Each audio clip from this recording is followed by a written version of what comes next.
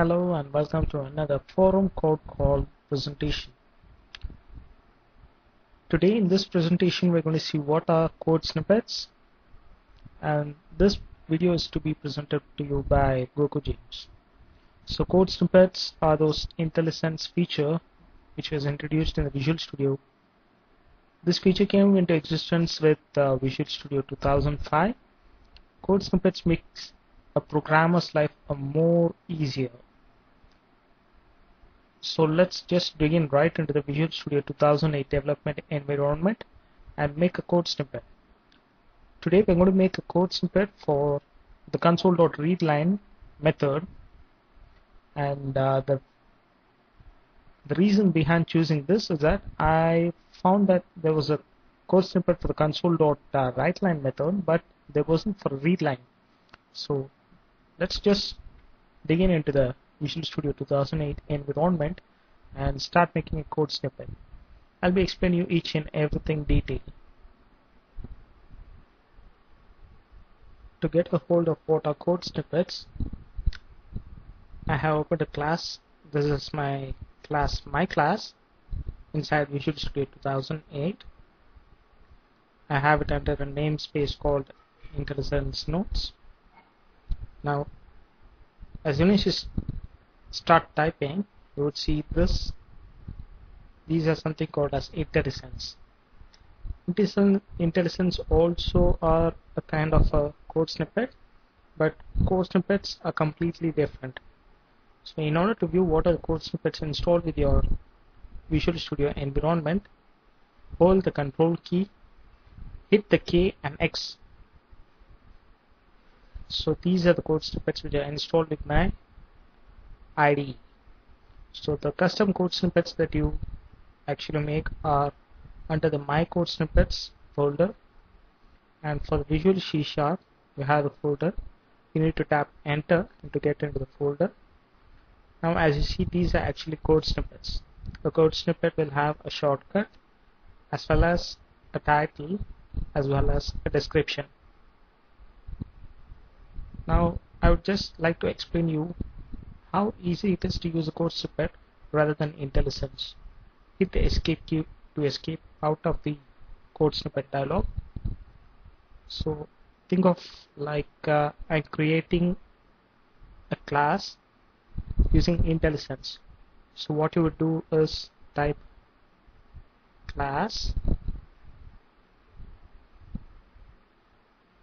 then you type in your name, like the class name, code call. So this is the rough structure of a class. You would have the class keyword, the class name, and these surrounding tags. Now just see how easy it would be to make this using a code snippet. You type in the class. Code snippets have that a sticky kind of notepad like thing icon. Now quickly hit the tab key. So class tab. As you see, it's already spit out the whole surrounding tags, and next we have the class name. So let's do it once more. Type in the class, hit the tab key. Now you need to name your class like code call. Hit the enter key to get inside the braces. So we're just going to make another code snippet like those, but for Console.ReadLine method, because for the Console.WriteLine you need to type CW, that's the shortcut. Hit the tab key. You see the Console.WriteLine has come up. All you need to do is put in the double quotes, type your string. Hi to all code call members. So we're going to make something like that. Code snippets are actually XML files which have a declarative syntax. Now we're going to see how to create a code snippet. First go to the file menu, click on a new file,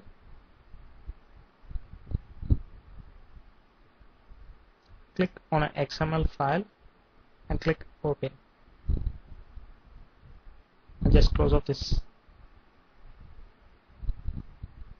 Now the code snippets are actually case sensitive, so it does make a difference between a capital C and a small one. So how do you start a code snippet is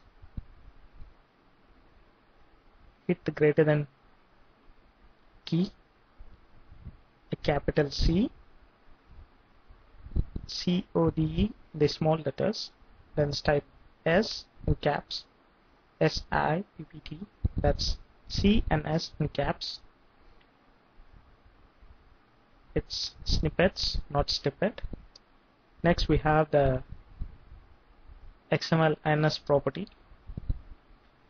We need to set that to code snippets of Visual Studio 2005. Here you see. Hit the enter key. Now close the tag. Now if you had done right, if you open the tag, you would have something new over here. So I'll just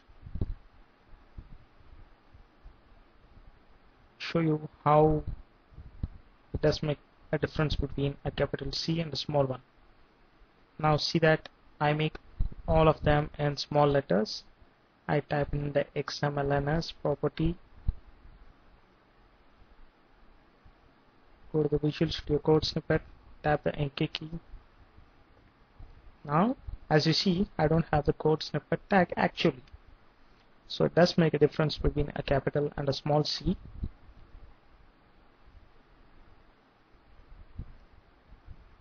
Now coming to the code, so open the code, hit the code snippet, close the code snippet.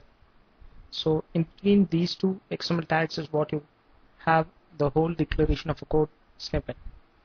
Again open the code. You need to have a header. Header contains information of who's the author and other extra metadata.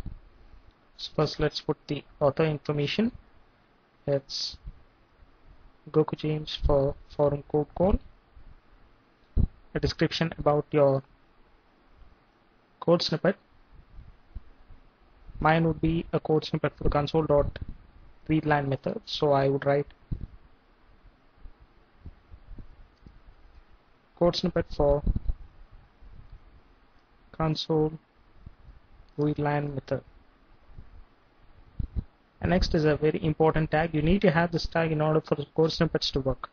And you need to have a shortcut. See that no other code snippets have the same shortcut. Mine would be CR in small letters. Next we can have something called the title. These information will be actually used by the code snippets manager. Go to the title, close the title. Here the Console.WriteLine method. Come out of the header tag, open the tag, hit the snippet. Now go to the code tag. You need to set the language to either Visual Basic, C#, XML or J#. I'll be using C#. Close the tag.